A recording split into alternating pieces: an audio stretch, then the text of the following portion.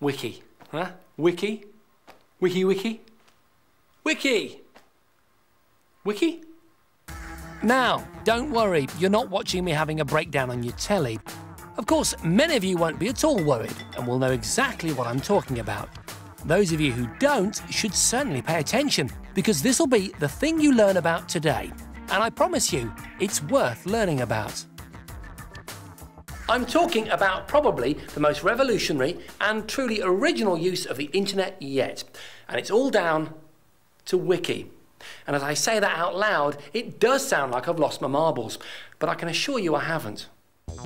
Tonight on The Gadget Show, I'm going to tell you everything you need to know about the world of Wiki. What it is, where it came from, why it's got such a silly name, and how you can use it. And then I'll be testing the most famous wiki site of all, Wikipedia, the online encyclopedia used regularly by pretty much everyone I know. So what is a wiki? Well, it's a type of website that allows its visitors to add, remove and otherwise edit all of its content easily and quickly. In fact, much of the content on these kinds of sites was put there in the first place by the people visiting them, people like you and me and other intellectual types. It sounds very straightforward and simple, but just think about it for a moment, and the concept is extraordinary. Imagine, for example, that this library is a wiki. That would mean every single book in here had been written by people who use the library.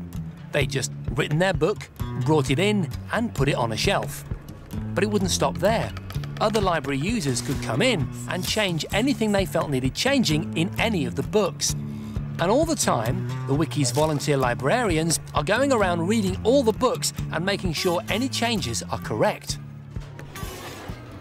And because we're doing all the work and providing the service for ourselves, if you know what I mean, just like a library, using a wiki is free. It's an incredible concept, a kind of ideas swap shop. You share your knowledge with a whole load of people, and they in turn share their knowledge with you. And it was as an ideas swap shop that the first ever wiki site was set up. It all began 11 years ago, way back in 1995, around about May the 1st to be precise. Oasis were #1 with Some Might Say, and scarily, the director was still at school. A guy called Ward Cunningham from Oregon in the US created a website called WikiWikiWeb. It was set up as a sort of forum site for the exchange of computer programming ideas. The clever bit was the software that Cunningham created to allow others to contribute to his site. Normally, this is the language you need to write stuff on a website. It's called HTML, or Hypertext Markup Language. And for most of us, it's too complex and long-winded to use. What Cunningham created was a software solution that bypassed all the complicated HTML and allowed you to just write what you wanted into a simple template. He also added some tricks to help you with linking and formatting. More importantly, it also enabled the person viewing the material to change it while keeping copies of all previous versions. The concept took off immediately. The WikiWikiWeb grew to over 60,000 pages in 5 years.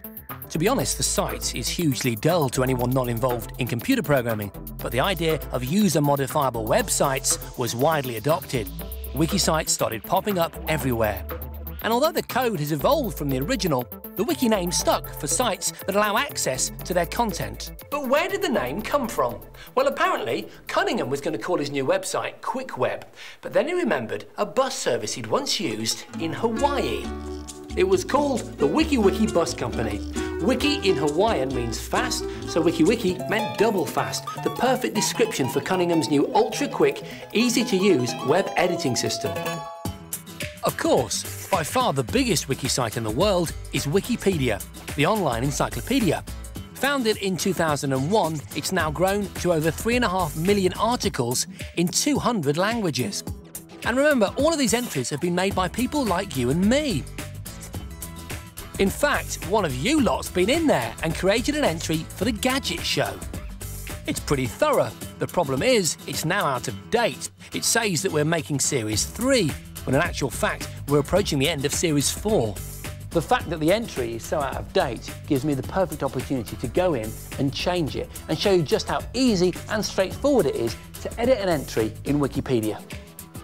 It really is simple. All you do is click Edit and start typing.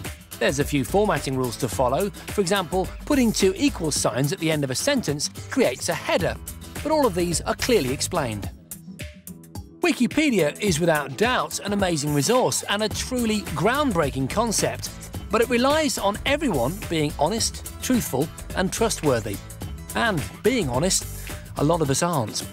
Join me later when I look at the darker side of Wikipedia and offer some advice on how to use it sensibly. The amazing phenomenon of multiplayer online gaming, where real-life fortunes can be made in virtual worlds. Oh my word! That is a monster!